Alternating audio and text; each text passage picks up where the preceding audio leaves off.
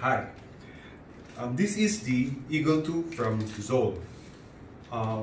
This ventilator can be used in ER or the ER department or intra-hospital transport and even in ICU. So this is 4.4 kilograms. So it is made up of durable body, okay, and a very simple and friendly interface. So it's not just it's not touch screen, but it's just a knobs and buttons. Okay, some of the features of this ventilator: it has a smart menu, apnea backup, and the use of low flow and a high flow oxygen. So it's also capable of inverse ratio, which is they usually use it for ARDS patients. And it has also a 10-hour battery span. Okay, so the operations for Eagle II. So first, we have the on and off button.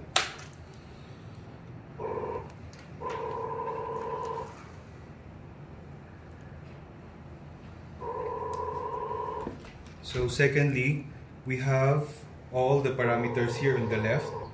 So first, the mode.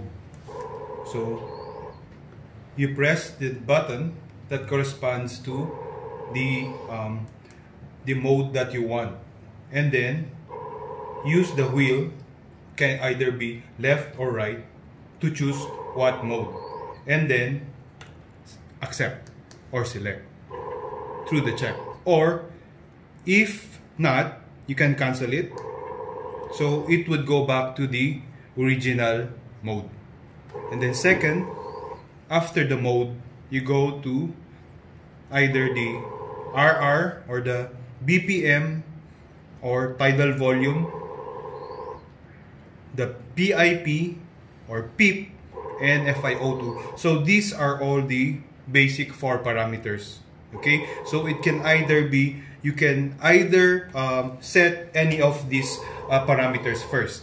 Okay, so first, mode, okay, RR, tidal volume, the PEEP, PEEP or PIP, and then the FiO2. Okay, so some of the 2 extra button here will just be used for pulse oximeter if you're going to use as pulse oximeter. So this feature is just an option. Okay, so we also have the manual breathe button. Okay, so this can be used to either hyperventilate the patient or during codes. And also we have the menu. Okay, so we have now an alarm. Okay, so as you can see, okay, the alarm is disconnect.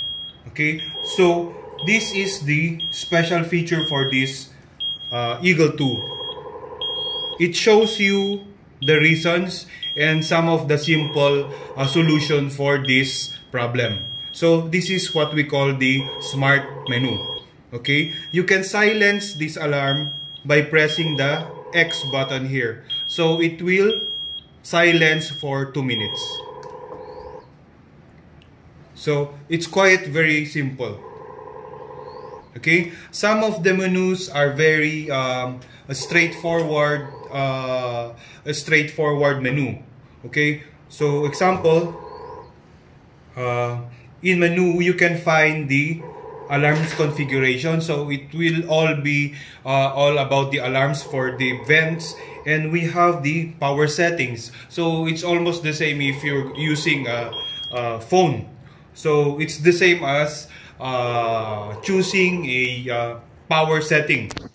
Okay, and then we have the pulse oximeter if you're going to use it as a pulse oximeter monitor. So this is just an option. And we have the trigger level. So this is the same as the sensitivity. Okay, and then we have the auto reservoir. Okay, so The O2 oxygen reservoir is also when you're using a low flow type of oxygen pressure. Okay, and we have the unit info, which shows all the hours that the machine was used. Okay, and the software update. And we have also the contrast. Okay, contrast is, one second.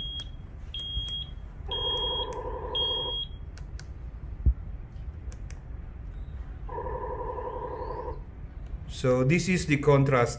So it's about the screen.